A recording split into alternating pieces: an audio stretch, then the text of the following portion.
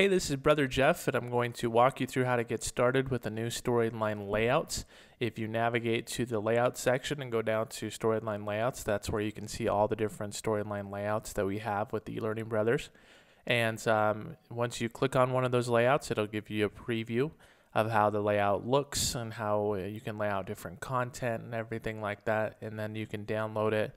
And all you have to do is double click on it. Once you double click on it, it then becomes part of your templates. And so if you're at any point of your course, you can just right click and go to new slide, select from the drop down box the storyline layouts, and then select the which layout you want.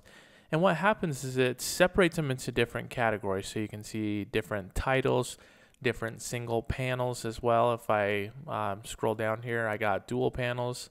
Let me go back to that real quick. If I scroll down, I got dual panels. I also got 3 or 4 panels. So there's a lot of different layouts that I can choose from. I'm going to go ahead and select one of these layouts and then click import. Now, what happens is it inserts that layout inside of my course. And so now, let me just delete that first page. Now I have this page. And now I can come in here and just start replacing the text. If I don't want to use that text, I can just delete it. I'm going to go ahead and replace some of this text. And then I can just start putting in some content here.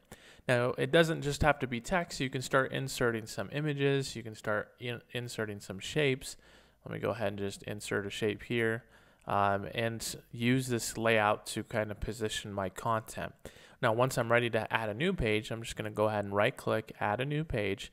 And I'm going to have a different layout here. So let's go ahead and select this banner one. And now you can see that I do the same thing here. Now, if I were to expand my timeline, you'll notice that the only thing that's really within my timeline is different boxes, different content boxes, really text boxes. Again, you can insert images, buttons, whatever you wanted to at this point. But let's say I wanted to change like this blue banner. Well, the question is, how do I do that? And so there's a couple different ways you can do that. With the slide that you have or that you want to edit selected, you can come up to go to View, the View tab, and then go to Slide Master. Now, the Slide Master is the content where all the shapes and the colors and different things for this layout is. So you'll notice that it takes me to the page that I was actually on. So now I can just move some of the text off to the side, and if I select this object, you'll notice it's a rectangle. I can come up to Format, go into my shapes, and then I can start changing the fill, the gradient stops to whatever color I want. So let's go ahead and select a color randomly here and go to stop number 2, and I'm going to select another color randomly and then hit close. So you notice now I have a blue or a different brown gradients that I could use. And if I come back into my view and actually Slide Master tab, hit close Slide Master. What happens is it's now changed that banner for this Slide Master. So any slide that's using this slide, if I had multiple ones, for example, let me import it. You'll notice that anytime because I changed the Slide Master, anytime I use that slide layout, it's going to now have that color. Now, if I don't want that to happen, then I can not apply, or I can apply a different layout there, and then just bring in the graphics from that Slide Master into this single style. But if you come into the Slide Master as well, so I'm just going to, with that slide selected, go into View, and then go into Slide Master. You'll notice if I come to the first slide that I have a couple different options as well. So you can see in the back here, I have this rectangle. Now the rectangle has kind of a pattern or a shape there. And this is an image that's brought in that you can format and you can change. Actually, no, the fill is a texture. And so the texture was brought in and changed a little bit. It's transparency set at 96%. And so you can modify that, but then you can also modify this other square. Now this other square is the gradient's color that's in the background. Now because I'm on slide 1, anything I do to the background is actually going to cascade into all of the other slides.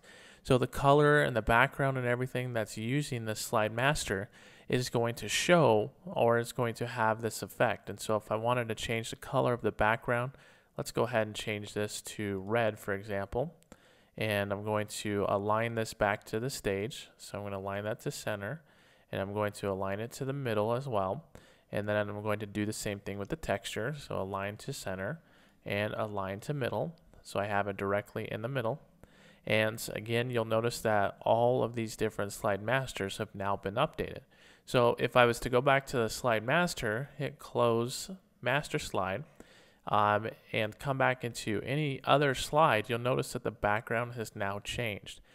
Because it's using the slide master on that one slide, whatever background I change to all of these will change it to all of the slides that are using that slide master, which is all the ones that I have here.